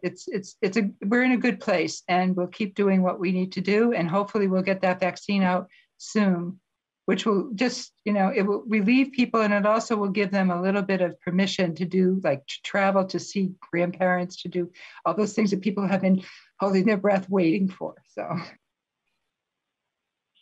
that's it. Any questions for Elizabeth? Scott Thompson? Thanks, Flora. Yeah, I guess as we know from just about every horror movie that's ever been made, the moment of maximum danger is when the protagonists think that they're just about home free. So I hope that, you know, the precautions are still maintained as faithfully and rigorously as you were describing, Elizabeth.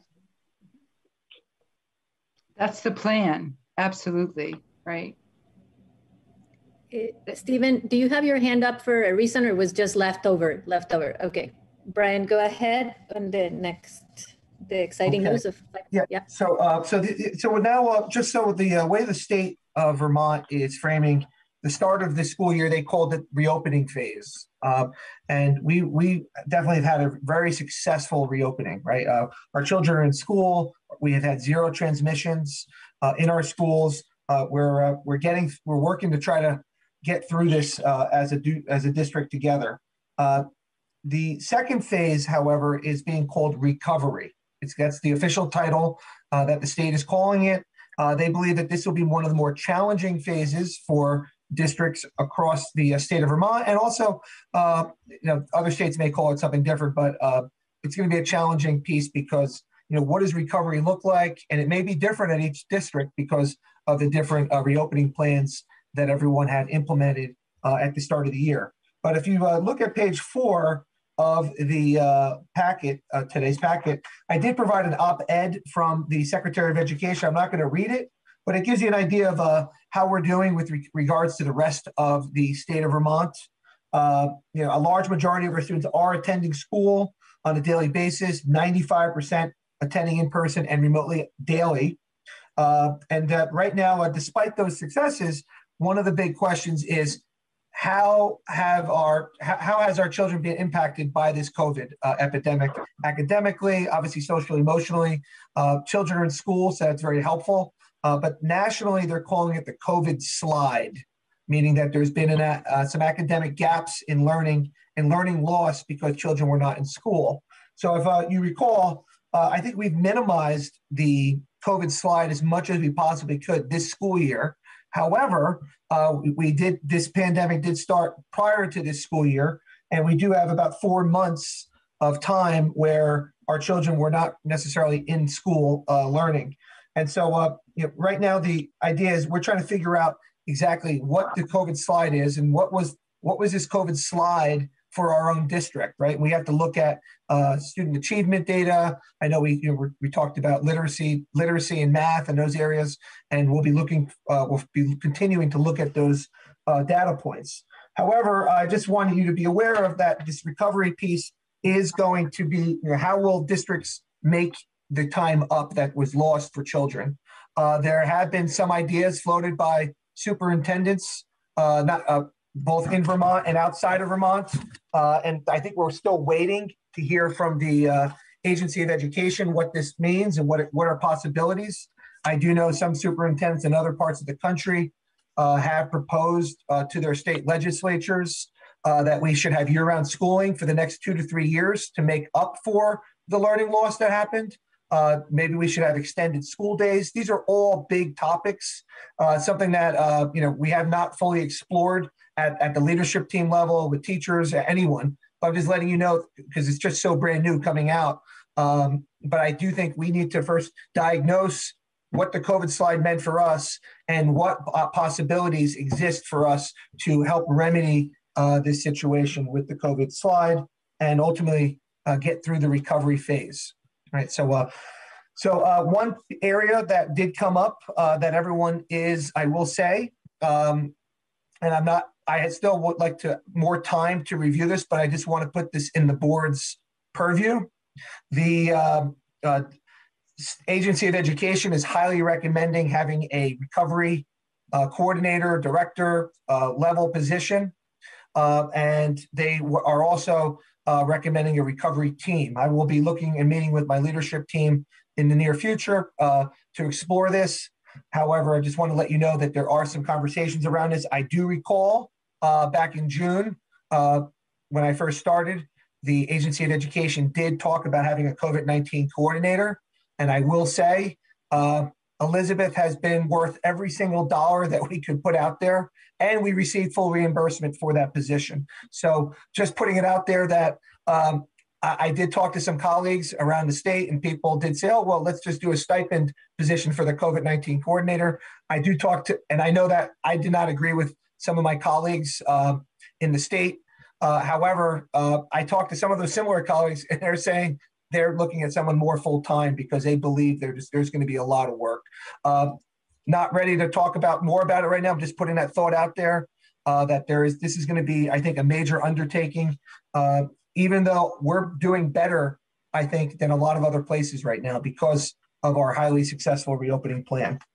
But recovery plan, what will that look like? What are we able to do? That'll be a larger discussion with leadership team members when we are ready to do that. Okay. Go ahead, Brian. I see Kari has a question. Yeah. Any consideration of high school going in person full time? I think we're still monitoring that situation. I've been speaking with the U32 administration, and they are trying to see what can be happening. But at the same time, we want to opt out of most of the precautionary. We're still, as Scott had just said, this pandemic is far from over. We still haven't had our teachers vaccinated, and at some point, they're probably going to start talking about vaccinating students as well. So we're still, we'd love to get everyone back, but I think there's still a lot of work to do. And it may not be necessarily possible until we have an idea of exactly when folks are going to be vaccinated and how long will it take to plan accordingly. Stephen, do you have anything to say about that? I see Stephen here. I would just offer that until there's any change to the 6-foot minimum distancing with students, that is a big contributor to why we're in a hybrid schedule.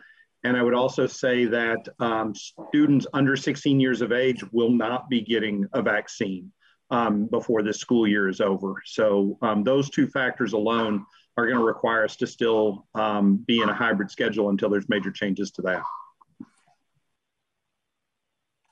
Thank you, Stephen. Any other questions? Oh, sorry. Is the floor clear? Can I? Yes, go ahead, Chris. Thank you. So Brian, do you have a sense on when the evaluation for determining what our COVID slide is, or if there is one, when that will begin and when we may see some results? Yeah. And then the second question is, it sounds like there's, just based on media discussion and the press conferences with the governor and the AOE, that there's going to be a lot of pressure to have all students back in the classroom in April or May. And what I'd like to discuss with the board as a whole is whether or not our district will maintain the online school for students who are already in it through the end of this year, rather than disrupt that, even if there's pressure from the AOE and the governor to recall all students back into the classroom. Can we put that as a future board topic, to not discuss it today because we're not prepared to discuss it today? Let Brian talk to the leadership team and then we'll discuss this at our next board meeting. Chris? If it is our next board meeting, just because if we're going to go to a monthly board meeting, it may be moot by April. So yes, on that part. Well, March 17. Yeah. Right. Okay. Okay. Thank you. Go ahead, Brian. You still have 2 items that I hope can be. Yes. Yes. So the other piece is the district budget and article votes. So I just want to let everyone know that I do think that the budget vote, I'll go through each one of them, but I just wanted to congratulate the following board members to being reelected. That was Jonathan Goddard, Kari Bradley, Lindy Johnson, Caroline May, and Chris McVeigh. So congratulations for coming back to the board and rolling up your sleeves and getting ready for the recovery phase next, right? So I also would like to congratulate Christine Pollard. She was newly sworn in, and she is also a member. So congratulations again, Christine, for becoming part of the board. I will make sure that we get you set up on our email and send any other new member toolkits and things like that to you shortly. The other board member that may be, I'm not sure, again, Vera Frazier, I have not received an oath. I'm not sure if she's coming or not, but she has qualified. So hopefully we'll hear something soon from Vera. Moving along, those were the first 4 articles.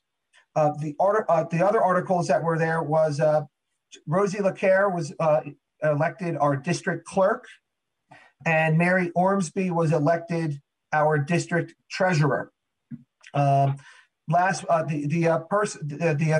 We did not get a facilitator yet. There's a lot of write-ins, but we didn't get a majority, so we'll have to have that filled at another time. The other articles that passed, all of our articles passed very convincingly. The Article 5, which was fixing the compensation for our school district, that passed 2,556 votes for yes. There were 544 no's and 205 blank for the fixing the compensation.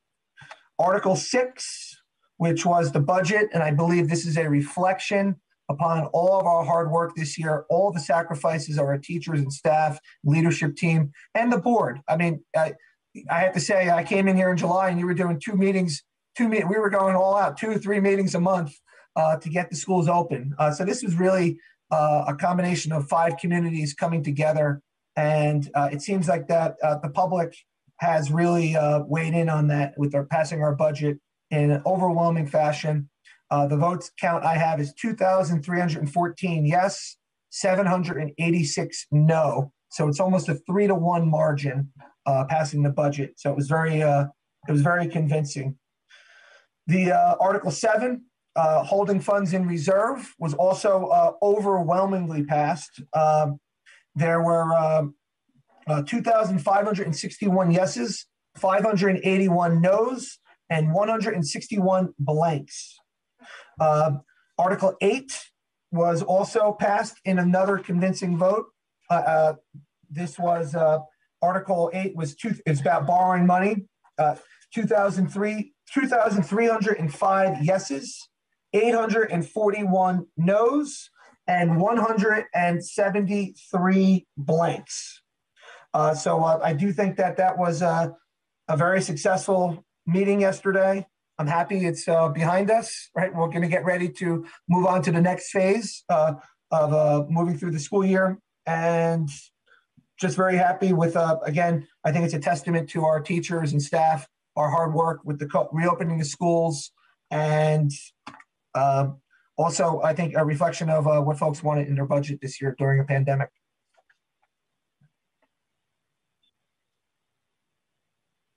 You had a couple other things you want to share with us, the strategic planning and. Yes. Yeah, I didn't know if any questions or anything. Okay, so the next piece was just to let the board know. I know we had a educational quality meeting earlier today.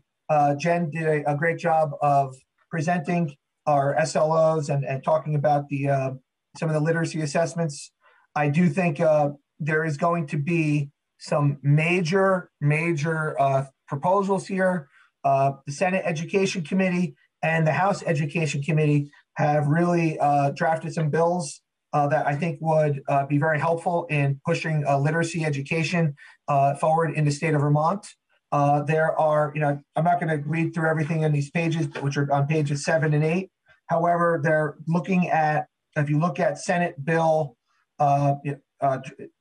draft requirements 21-0807, they're looking at a $3 million grant to train teachers in methods of teaching literacy. So they're really looking at creating some function at the Agency of Education to build districts' capacities to implement literacy education better across the state. They're looking at creating a literacy division at the Agency of Education, responsible for improving literacy outcomes in pre-K through grade 12. This one I thought was very interesting as well in this. The Agency of Education, VSBA, VSA, VCSEA, and VPA will be responsible for developing a statewide vision for literacy, including the core principles for early literacy instructional practices. And here's where I thought that was very key, and a clear articulation of expectations for Tier 1, Tier 2, and Tier 3 literacy instruction. So there could be some guidance coming from the state, building their capacity at the Agency of Education level that can really help out local districts as we develop our MTSS systems, relook at our curriculum. There could be a lot of opportunities here. Not going to go through everything else here in the bill. There is talking about using screeners for markers of dyslexia, and there's some information there. The House Education Committee bill was also very interesting, looking at possibility of giving out money to districts to address system-wide literacy development in accordance with the principles of Act 173, which is, I know, heavy and will become heavier on all of our minds as we leave the pandemic and leave the recovery phase, because that will, again, impact districts across the state. So they're looking at possibly giving up to 3 years of $100,000 per year for districts to really address some of system-wide literacy development. This areas that could be used, the money could be used for training teachers, instructional leadership, hiring a literacy coach. So I know looking at those types of areas, that there could be some additional funding coming. And also looking at benchmark literacy assessments, focusing in the areas of phonemic awareness, phonics, reading fluency, vocabulary, and comprehension. And again, articulating the MTSS system when it comes to literacy. So I think there could be a lot of really good things coming out from the Agency of Education in the area of literacy, which I know a lot of folks in our district and beyond are not, we want to do more with improving student outcomes in literacy. Okay. Any questions on that one, or should I continue? Continue. Continue? Okay. The next page I would like to report on is the 3 to 5 year strategic plan. I know we're going to be leaving, again, we've done the curriculum review. We have board goals. We've had a lot of work that we've done throughout the year, getting us to this point. So I think we're getting into a very interesting and exciting time for our school district. The 3 to 5 year strategic plan that we've been talking about for a while, we're going to start trying to make that a reality. And as we start looking how will Washington Central begin to focus and align our efforts and resources for the district to address these goals. And I know that the board and individual conversations with board members have spoken to me about incorporating voices from all constituents, the importance of having not a top-down process, but really a bottom-up process, making sure we listen to our teachers, we listen to our parents and community members, we hear from our students, we hear from our leadership team, and really, and of course, obviously, definitely hear from the board, right? But we're really trying to make sure we get all that information. And what an interesting time to be thinking about doing this, as the state may even be developing their own literacy system at the state level. But there were some areas here that when we get into the strategic planning process, there are several artifacts I think that we're definitely going to want to use and consider and read through when we create the strategic plan. I listed them here. I'm definitely interested in hearing what else would board members like to hear for this. I have them listed on page 9 of the packet. Currently, the artifacts that I have listed here, and again, this is just a short brainstorming list of artifacts that we can pull ideas from and think about what we want to do for our district moving forward. They are superintendent entry plan, curriculum management audit report, focus groups, surveys, community forums. Those are some of the, it's a list. It's not a final list. It's just a starting list. So if you have any ideas, I would love to get your input. Right now, if there's any opportunities, I know we have some ideas, but it'd be great to hear anything now. Sorry, Scott, go ahead. Sorry, I was muted. Thanks, Flora. Yeah, I'd just like to suggest, in addition to community forums, maybe a separate line for local resources that aren't just sort of talking to people in general, but there are some amazing individuals who live in our 5 towns, who retired educators, other types of people. I think the Washington Central Friends of Education is another example of individuals and groups that have specific areas of expertise or specific areas in which they can really contribute. And I would love to see those resources tapped. Can I just follow up? If a board member has any specific local resources, just send me a quick email. If you don't, I know, and if you let me know by the end of next week, would Friday be good? So I can have a list of folks. Would that be helpful? Thank you, Scott. Kari? Yes, similar comment. I think that the idea of focus groups and interviews are a good way potentially to invite perspectives that you might not otherwise get, and with the idea of representation. And so some groups that you might consider are students of color or other minorities, students that are on an IEP or free and reduced lunch in their families, and groups like that might not otherwise if you don't invite them specifically. And then one other thing, I'm sure you're thinking about this, but since we're talking strategy, you're going to have to consider, we're going to have to consider external and internal trends. So I don't know how you go about gathering all of that, but some analysis of demographics and tax implications and remote learning and non-classroom education and state mandates and things like that, that I figure is going to need to be a section of your plan, our plan. Thank you. Diane?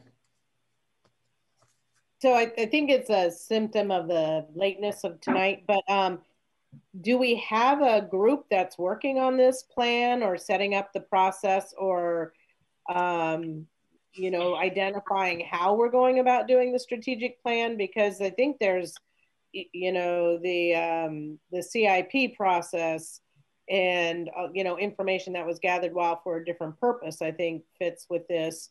I also think there needs to be some real intentional ways that we go about doing it so that we're asking information of all, as you were saying, Kari, but we also have to be careful to not expect people to represent what we identify their groups to be and to not require performing poverty in terms of if I'm a representative of free reduced lunch. So I guess I'm confused as to what are the steps we are taking, and when is that planning, or did I miss it just because I can't? We don't, as far as I understand, and what you had shared with us is that this was just the first share with the board, and that's why we wanted to incorporate this into our first retreat too, because we would need to have set parameters as a board. For example, one idea that we talked with Brian was at that meeting, we will talk about, do we need to hire an external facilitator to make sure that all of this happens? And, you know, and then our team would put together the plan. But so I think that should be part of the retreat. So we have a really rich conversation of what the parameters are. And this gives Brian a guideline of how we will have that conversation at our retreat. So it's that 4-part retreat. Yeah. And I would just piggyback off that. Thank you, Flora. The having the parameters is going to be, if we are going to go down the route of having a facilitator, a professional facilitator who does strategic planning for a living, that's what they do, or has done that as a, I don't want to say as a hobby, but they know it. They know at the back. They do it a lot. They've done it a lot more than we have. We really want to know what the parameters are from the board, so we can start identifying what we want. If we have to go out to bid or go see what we need to do. Yeah, and by that, Brian, we don't mean that the facilitator will write the plan. It's more about no. Enable that we get all of the people, the process, all of the people involved. Yes, okay. It's all about the process, not the plan. The plan comes from the community. Yeah. Any other questions from the board so that we can move to the consent agenda and hopefully hit our 9 marker? Okay. So can I have a motion to approve the minutes of February 17th? I'll move to approve the minutes of February 17th. Jonas moves a second. Second. Chris seconds. Any discussion, any changes? All those in favor, please raise your hand or do thumbs up. And it seems to be a little easier to see the screen. I want to. Yeah, I think everybody is up except any abstained. I see Chrissy doesn't have her hand up. So any abstains? One, okay. All right. Did you get that, Lisa? One abstain. Yeah, yes, thank you. Yeah. All right. And now approve board orders. Lindy? I make a motion to approve the board orders in the amount of $221,836.05. Second. Thank you. A second? Diane seconds.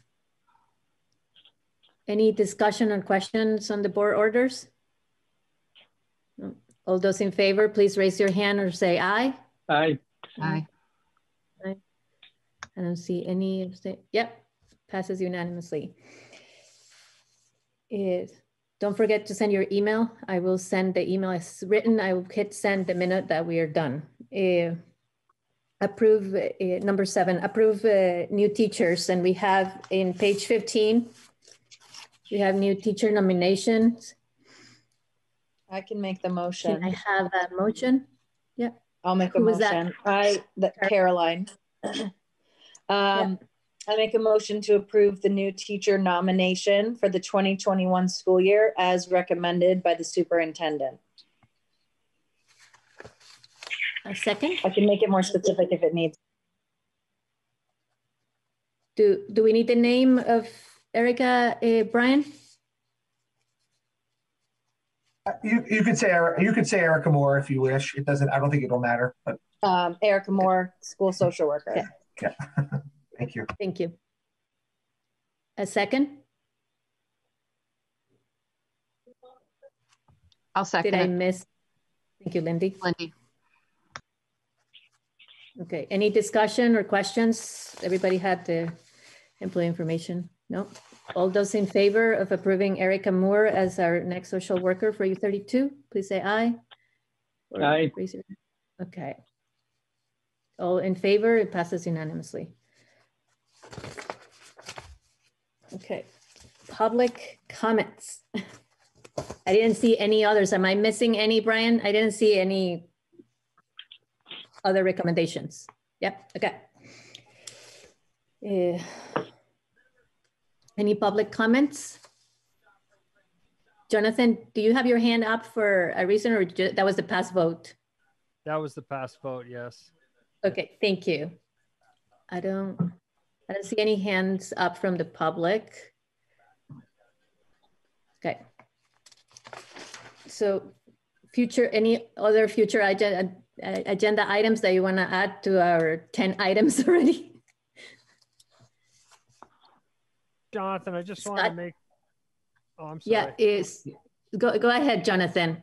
Just something really quickly. Someone brought it to my attention in Berlin that it is the 50th anniversary. I think one of the students mentioned it earlier, that it's the 50th anniversary of Youth 32 this year. And so it was brought to my attention that we ought to certainly keep that in mind or do something to commemorate the 50 years of the school. Okay, got it, thank you. Isn't it next school year? Is it this school year? Yes, it is this school year. Yeah, okay. Read the Chronicle, guys. Yeah, it's on the Chronicle. There's an article up tonight. You should go read it. I did see that it was looking for stories. If any of you on the board, if I can interrupt really quick, if any of you went to 32 or know anyone who has stories, the Chronicle would really appreciate having some cool stories from alumni. My father-in-law was the first superintendent and he built it. Can I maybe get in touch with him? Good try. Wow. He's dead. Okay, Scott, back to order. Scott. Thanks, Flora. On 9.7, the Equity Scholar in Residence, I don't know if we'd like to attach a date to that of March 17. I think I would want to ask Brian where they are. And I think they were having a meeting at the school. Brian? Yeah, I'm actually meeting to find out exactly what the proposal is. So I will have more information. Maybe we can table that idea until maybe next Wednesday when we have our agenda meeting, and then we can talk more about it and see if it's possible to get that up for the following board meeting. I also do think that at some point I would like to have some sort of presentation about equity supports and what that means. There is some information coming from the state about equity supports and what schools have been identified for equity supports in our district and what that means for our district. I know we did talk a little bit about it earlier this year. So I think there could be some, I will have to be sending a letter home to families about it per the state. So there will be some more information. I'm sure folks will be having questions about it once the letter goes out.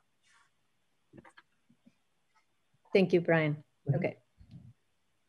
Diane, sorry, Lindy? Probably exactly what Diane raised her hand about. The staff appreciation needs to be on the next agenda if it's going to go with an April type recognition. Okay. Great, thank you. I highlighted those three. Any other board business before we adjourn? Or board reflections? Kari? Thanks for getting us done on time. I have a small concern, but I'm just a little worried about our voting. And I think it feels a little loosey-goosey, and I think it's just a matter of time until it gets us in trouble. And I'm wondering if staff can't develop something that's a little bit tighter.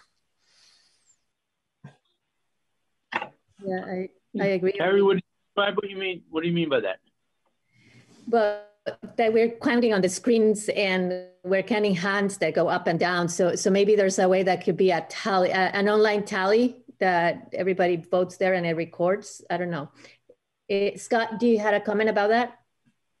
We could type in the chat, yes or no.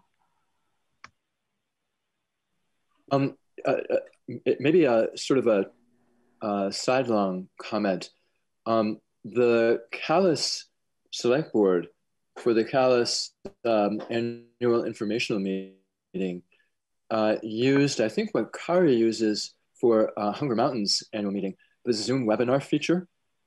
And it was very interesting. It worked very well, I thought, in that all of the people who needed to be part of the meeting were visible on a single screen, and it just seemed to gel very nicely. There were no votes, of course, but I think it might be a lot easier to just to keep track if we had something like that where people aren't constantly moving around. You don't feel like you're playing chess with video rectangles on the screens. Okay. Thank you. Stephen, Luke? Because some people are online and some people are on the phone and some people's internet gets wonky, I think the simple solution would be doing a roll call vote for votes. It's easy, it's straightforward. Okay. You get the vote and then you've got it for every, and if Chris does it by saying yes or no over the phone, or someone else, says yes or no, or puts a thumbs up, whatever it is, each person is being asked and each person is identifying what their vote is. Then it becomes very clear. If you don't have a vote, you figure out how to get it. That sounds great. It's going to take a lot longer. That's going to add to that's going to add quite a bit of time. It is going to add time, but it would be to meet Kari's request to tighten up the voting because we have people that are online and people that are on phones. It might be the way we need to go. Okay. We'll discuss at the agenda planning, and for now that seems to be the most viable, and we'll discuss at the agenda planning. If there's no other business, I would just want to say thank you again for electing me tonight, and I hope to make you proud, and I'll work hard. So have a good evening, everybody. And yes, and thank you for making me free. I know we talked about that. You won. Is okay, good. Won. Okay. Good night, everybody. Good night. Good night, everyone. Bye. See ya.